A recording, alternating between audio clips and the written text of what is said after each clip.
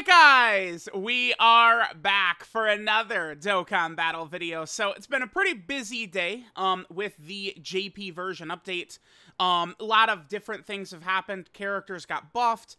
There is a new mechanic that is clearly going to be coming to probably Global and JP for Worldwide Download Celebration main characters, right? Just a lot of different things going on. In the midst of all this, I seriously did drop this as well. Now this is, I mean, this barely almost even registers as news, but I think it is important for me to talk about this and to get on my hands and knees looking up at global players, global players who are better than me, and just plead with them to be smart and to not summon for Kale.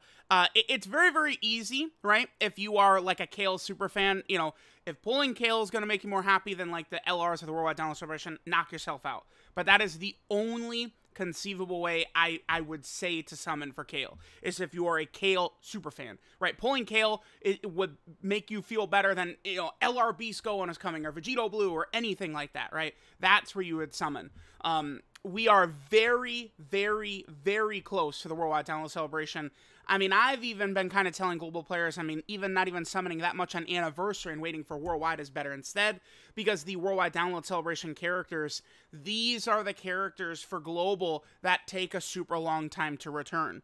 JP does have a character like that, the Tanabata LR, right?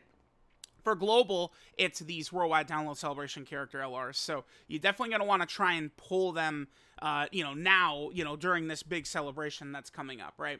So, Kale's coming from I Seriously again, not really too surprising too, because Kale, like, I was pointing this out, I don't think that Dokkan, like JP Dokkan, like, does stuff on JP Dokkan with global in mind. I don't think so. I guess it could be wrong, but certainly it does seem like that Kale celebration, which the first half was Kale, and then the second half was just the Super Boost stuff, which made no sense. It does work very well for global, because the Super Boost stuff, which is Kale's essentially sort of part 2, already is on global. That came out in June, and then the first half of the celebration for global fits very nicely. They could slide this in right here for Global Dokkan, and then we still get the Worldwide Download Celebration banners around this area for global. I would imagine Kale is probably going to be released within a few short days here, right? Kale's not going to be that far away. So let's go ahead and start by taking a look at the banner. This is Kale's banner. I do not anticipate any changes to her banner. We can never say never with Global Dokkan. It's like they do random stuff a lot.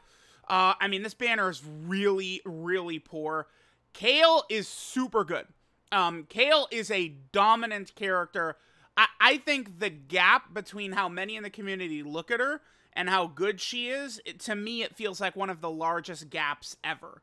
Right, like, the community just looks at her as, like, a Super 17 type character, something like that, and it's, like, it's just flat out disrespectful. Like, this Kale is actually, like, more so akin to God Goku and Piccolo Jr. and 23rd World Tournament Goku. Like, she's doing the same types of powerful things that those characters are. This Kale is ridiculous. Her weakness is just, a lot of it is tied to this guy, Frost. Frosto is really quite bad. We're going to look at him a little bit more in depth in 2 seconds. So Frost was a complete miss for Kale, which hurts her badly because she does need Universe 6 allies. Now, the thing about Kale, she does not need a team full of it. She only needs one. But the thing is that Kale is very powerful in base, but she's a slot 2 character in base, right? Once she transforms, she becomes a dominant killer. Like Kale right here is going head-to-head with every single tough boss in the game. Their big super attacks and all that, Kale is eating it like a champ. Like, Kale is really good. But in base, she's just a slot 2. She's slot 2 or slot 3, right? Like, 99% of the game. And that's kind of the issue here, is the third character that's going to be coming along with this, Kale and Khalifa. They're solid, but I can't give them more than solid. But they don't really, them and Frost don't fulfill what Kale needs, which is Kale needs a character, essentially for the first couple of turns, that can go slot 1 for her. That's what Kale needs. And she doesn't really have it, right? Like, it's like you have to use, like, a very janky setup, right? Maybe use, like, LR Golden Freezer or something like that. The thing is, you could use a team, combo with characters and transformation boosts and stuff like that. The problem is that when you are using kind of these like hybrid teams, I use hybrid in the sense that it's like, you know, like, so it's like some Universe 6 characters, you got like LR Golden Frieza, then maybe you've got like a powerful, you know, Saiyan, like, you know, Battle of Gods Vegeta or something like that, right? Like you're running a team like that. It's very easy to get opened up and exposed if the team is not incredibly cohesive with really good characters across the board, right? Especially when we're going into, you know, a new tough fight like Omega. Now, right now, Global has all of the content except for one stage, which is the Omega Shenron difficult stage, which is definitely the hardest fight in the game. Now, if we take a look at this banner, character's good for that Omega fight. Kale is, but the problem is that Kale requires Universe 6, and I don't like any other Universe 6 character in that fight. Frost sucks. I'm not a fan of Path to Power Kid Goku. The way he's designed, he's one of my favorite units ever. Doesn't mean I like him in the Sin or Omega fights, because I don't. I don't run this character typically in those fights because it's very easy for them to take a lot of damage, so I avoid that. They obviously are just trash. Ginyu, believe it or not, is very effective in the new Omega fight, I found. Because you can, you know, there's several different Terrifying Conqueror / Space Traveling Warrior type setups you can run. You can run Rakumen Goldo and Ginyu as the rotation, and they will obliterate Omega. They actually can hold their own very, very well in that Omega fight, believe it or not.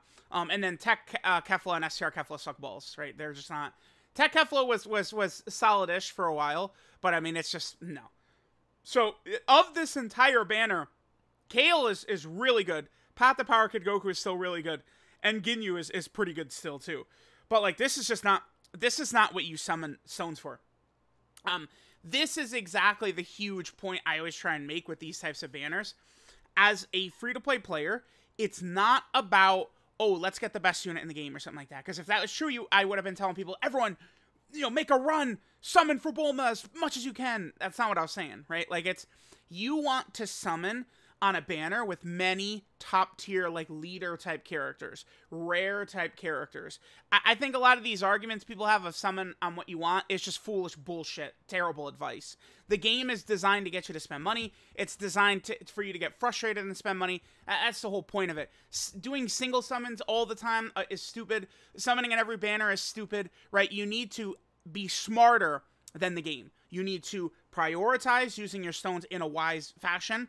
Especially, I have to listen to everyone say, global, global, global, global foresight. We love global, global, global, global. Sure, prove it to me.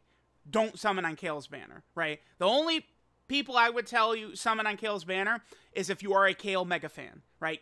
Pulling Kale makes you happier than pulling, you know, LR Gogeta Blue who comes out in 3 weeks. Then yeah, summon for Kale, right? But besides that, don't touch this damn banner, right? Don't do it. Don't do it. Do not do it. Okay, so again, Kale, very, very strong. Kind of her gimmick in base, again, is she does a bunch of super attacks. She builds up damage reduction. She could be very, very good. And then once you transform into Super Saiyan 2 Kale, she is crazy, right? She has this mechanic, which is so nuts. She can quad super at best. This stacks. So every super attack she does, she gains a 30% chance to crit. So her first super attack, she has a 30% chance to crit. Her second super attack, she has a 60% chance to crit. Her third super attack, she has a 90% chance to crit. If she quad supers, she has a guaranteed crit. Very, very powerful character. She's got the guard. She's got everything she needs. I adore this Kale. I love this Kale.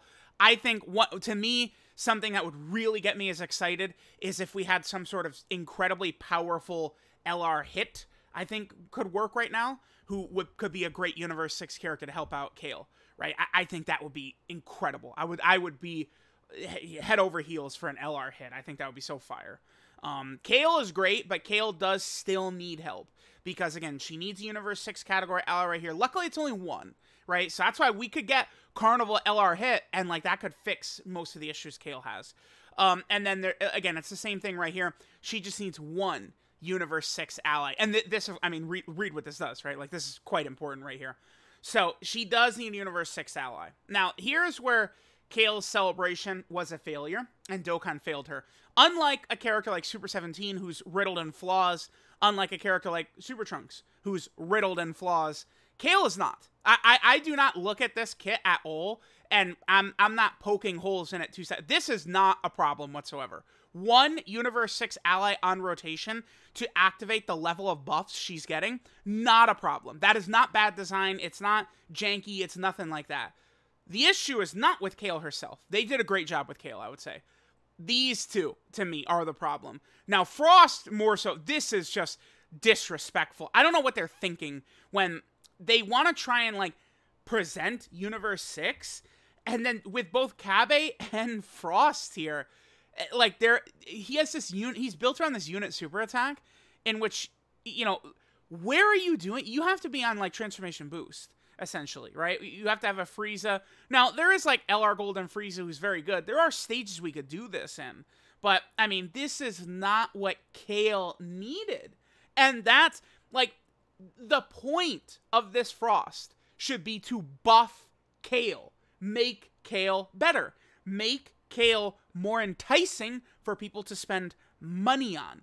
That is what this Frost should be. They failed this guy so badly. Frost should be a character who has 80% damage reduction for the first 4 turns or something like that. And then it wears off, and then he's just a character that gets to, like, I don't know, 600k defense or something like that. If he was just that would still help Kale a lot, right? Obviously, I'd prefer, you know, think of what, like, STR Krillin is or something like that. Like, that would be great for Frost, but, like, they failed Kale so hard. The thing is they create these characters who are doing shit like this, right? And it's like, they present it as though it's, like, some really strong asset. Oh, yes, man, awesome. Yahoo, we have these debuffers. We have all this stuff, right? But, like, in the toughest fights, this is a summonable character. We want to, you know, the summonable characters in the toughest fights. Makes sense to me. But, like, you know, this guy's abilities, a lot of this stuff doesn't work in the toughest fights. Same thing with, like, Carnival LR Omega Shenron, right? Like, he dominates Super Battle Road fights, but, like, free-to-play characters can dominate Super Battle Road fights, so that's kind of an issue. Frost is obviously very limited where you could use him. It's just he's just, like, a huge L of a character. It's, honestly pretty sad, because Frost getting, like, a good, strong character, I think, would have been nice.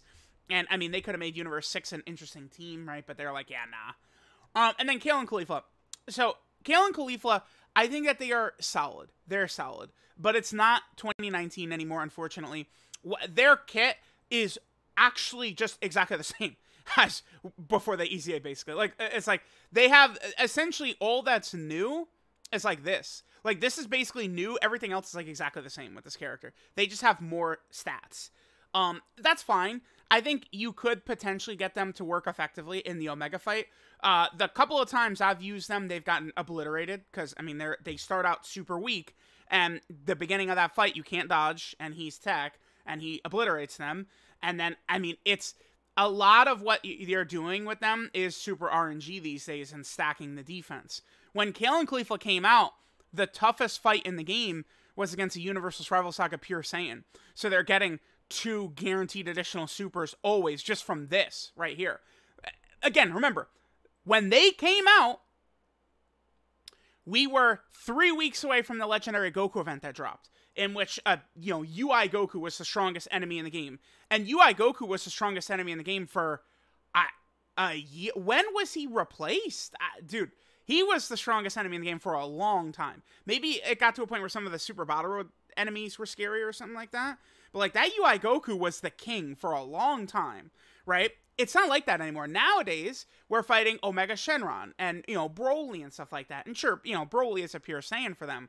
But they're not really fighting a ton of enemies to get all their additionals, right? You know, when you've done 10 super attacks with this character, they're busted. Because they're going to be able to tank every normal in the game, and they're going to have a 66% chance to dodge. That's good. But I don't, way too often, again, a lot of the community is just, all they care about is serving agendas anyway, not actually talking facts. But this character is great once you get to turn 10. Once they've supered a million times, which you can do in the newest fight, of course. But you have to get there first. This character is going to get torn up first. It's the same thing with, like, Super Trunks, right? Like, yeah, when you get to Super... No one is ever going to question how good Super Trunks is once he transforms, but getting there is an issue. And it's kind of the same thing with Kale and Khalifa here, right? You just... These characters, you know, these guys... Like, these girls don't synergize the best together. They don't. Because they're the same character, right? They start... Well, I mean, Kale eventually becomes slot 1, but they're both, like, slot 2 characters right away. So, that's kind of a big deal. If there was just one more Universe 6 character, Frost, who could go slot 1 at the start for these girls, like, they'd be much better off, right? We'll see. I think a dominant Universe 6 LR hit is something that could happen. So, there we go. This is what's going to be coming to Global, this Kale banner. And then, you know, there might be another, like, random, like, free-to-play EZ or something like that. I don't know. I feel like they've pretty much gotten, because like this stuff was out, this is already on Global, right? Maybe they get like a World Tournament. Oh, this stuff is already on Global. Again, this stuff is already on Global. Like, I feel like most of this stuff has come out. Like, it's probably just gonna pretty much be like these 3 characters for a Global Dokkan until the Worldwide Download Celebration, which, I mean, it's really not the biggest deal. This is like a little bit of a breather. Like, we're literally right now, for Global, this is the eye of the storm, right? You have huge anniversary, you know, little, like, 2-3 week kind of, like, cooldown period. And then at this point, I do think it is safe to say that the Worldwide Download Celebration has become the #1 celebration for Dokkan every year. Because, you know, anniversary is very good, but, you know, Global players are experiencing a celebration that happened 6 months ago. Whereas Worldwide Download Celebration is anniversary level, but everyone is experiencing it for the first time at the same time, right? So it's good. It's good. So, let me know what you guys think of Kale. Please do not summon for her. Her banner is not worth it. I know, like, Path to Power Kid Goku is super good, but, I mean, even in the current 2 most difficult fights in the game, I don't like him so much. That doesn't mean he sucks. I mean, LR Ultimate Gohan, Path to Power Kid Goku, 5th Anniversary Blue Fusions. You guys have heard me saying this for weeks and months, that while they're very good, I don't like them in those fights against those AoE characters.